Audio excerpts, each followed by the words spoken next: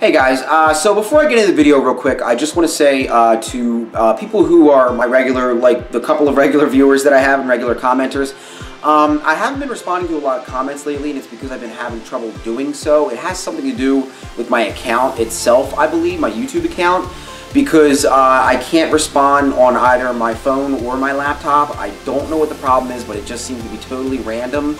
But there's just, for some reason, I can't respond to certain comments on just my channel. I really don't get it, but I'm trying to figure it out.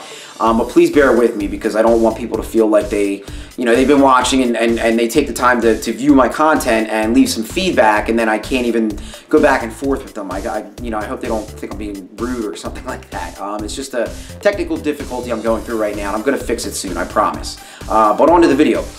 So, formulating new habits. Anybody who's ever tried to work out or diet, which is almost everybody at some point in their life tries it, and they want to get in the habit of doing it, and it fails, and it's for lots of different reasons, but the three things that, or at least according to a book that I read that I feel it's a very good book, and it helped me out in a lot of ways, and I recommend it to you too as well if you'd like to read it. It's called The 7 Habits of Highly Effective People. I can't remember the author's name off the top of my head, but that is the name of the book, and it's a really good read. And I remember reading the 3 things that you need to formulate a new habit is you need to have knowledge of what it is you want to do, the skill to do it, and then you need to want to do it, okay?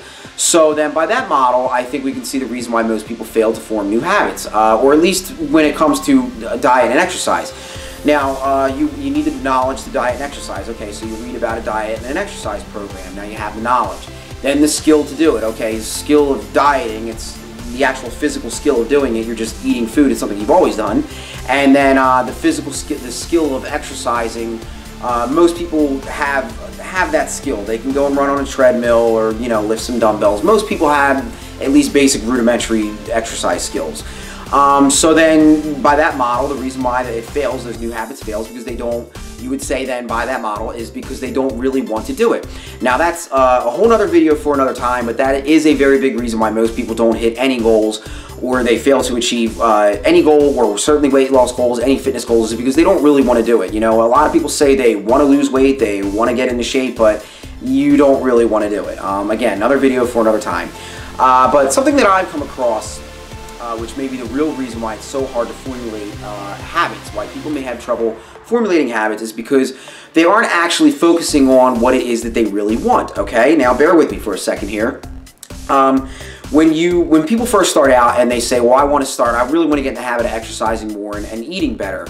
And when you first start out, nobody wants to exercise and diet. You don't really want to do that just for the sake of itself. You don't want to just exercise and diet. What you really want is to lose weight or to feel better, to get into better shape, as a lot of people put it.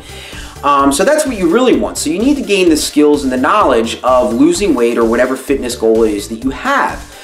So when you really gain the knowledge and the skills of how to do that, and then you're seeing those results, and that is what you want, it will actually be pretty easy for most people to formulate that habit. But when they just get into the habit of, or they try to get in the habit of, I want to exercise and eat better, when really their end goal is losing weight, and then, okay, you're just exercising a little better and you're eating better, or what you think is better, but you're not really losing weight, then you don't really want to exercise and diet. So you'd be crazy to keep doing that. You're not going to keep that as a habit. So when you're trying to formulate a new habit, or when you think you need to get into this habit, A, B, or C, whatever it is, well, think about what's really behind it and what you really want to do, and then you're going to need to formulate different kinds of habits to bring that into your life. But it'll begin to make more sense. Just another quick example, like a lot of people try to get into the habit of waking up early, and just getting into the habit of waking up early just for the sake of waking up early, I mean, it's insane. Like, who wants to do that? I mean, maybe there are some people that want to do that, but I think most of us can agree that it's like, who wants to get up early just for the sake of getting up early? But most people want to get in the habit of waking up early. If you look into it more, it's because, well, I want to get up earlier, I want to be more productive and get more things done in the morning. Maybe you just want to get up earlier before work so you can get things done before work to have an easier day, whatever it is. So you figure out what it is that you really want, and you focus on that, and then you'll see the habits that you need to accomplish that. Then you gain the skills and the knowledge of formulating how to actually do those habits. But as long as you're focusing on that end goal, those habits, and it's something you do really want, those habits should come quite easily. So anyway, that's the video, guys. Thanks for watching. As always, Informed Fitness.